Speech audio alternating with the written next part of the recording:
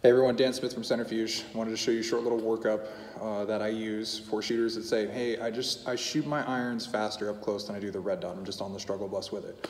So what we end up doing is taping over the rear sight. The reason I do this is it isolates the grip, that's it. Takes away the vision portion of it and takes away their ability to over confirm their sight picture with the red dot, which is usually what one of the root causes is for this. So how this will work is a ladder drill. I'm gonna sit here for a mag, working from the ready position. I'm gonna hit the timer. I don't care when it beeps. I don't care about the first shot. What I care about is my cadence and ensuring that the gun is returning to 0 each and every time. Then I'm gonna work a mag from the holster.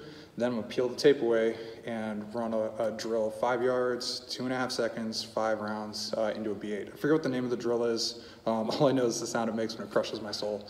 So let's take a look, see how this runs out. So first things first, I'm hit the timer. From the ready position, all I'm working on is grip mechanics and checking my cadence. So again, tape the rear sight, can't see through it.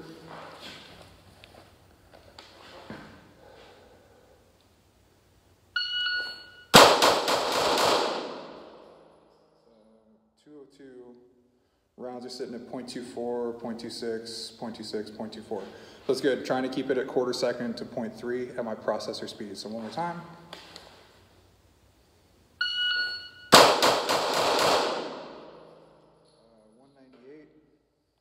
Same thing, 0.24, 0.25, 0.28, 0.27.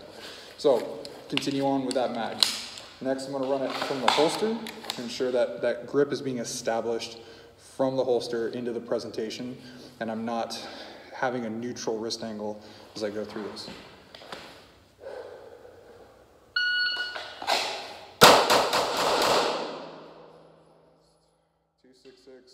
.24, 0.25, 0.26.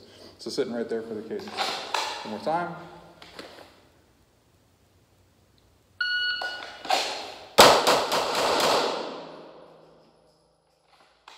.6, 0.2, 0.23, 0.25, 0.27. So continue on with the mag for that one. Scale it for your needs.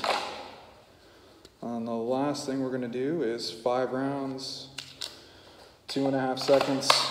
We're going to give them their vision back, give them an accuracy standard, trying to put everything together. Grip, and then this is shot from the ready position, so putting everything together, vision and grip, and hopefully it'll pay off.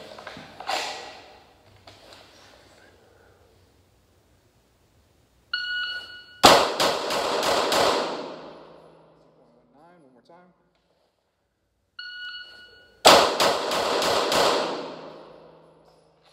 Let's go down range, check the work.